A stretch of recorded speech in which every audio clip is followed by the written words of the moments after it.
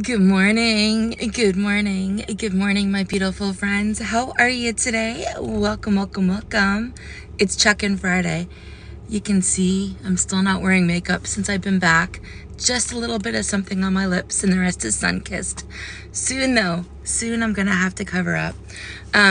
Okay guys, so it's Check-in Friday.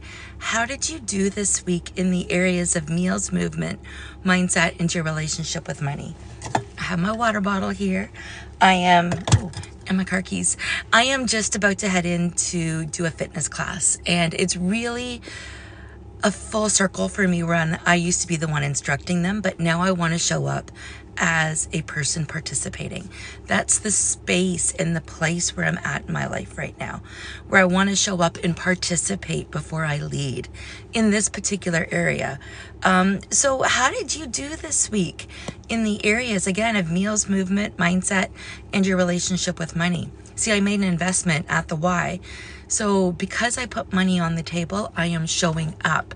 And this is the correlation between mindset and movement. So this is my second class this week. You all know when it comes to fitting something new into your schedule, sometimes it's time bending, where you're merging it with something else and you're knocking off two things at once.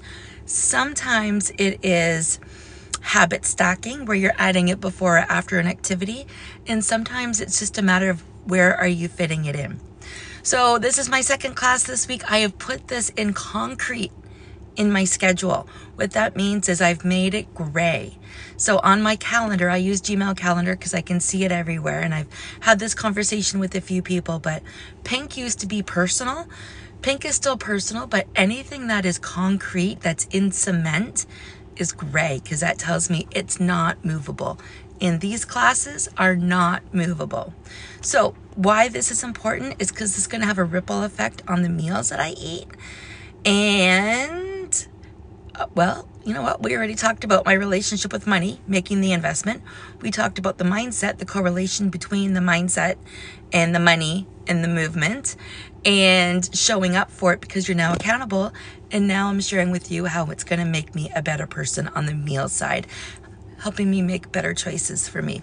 So how did your week go? We went out last night for burgers. My gosh, it was good. It was so good.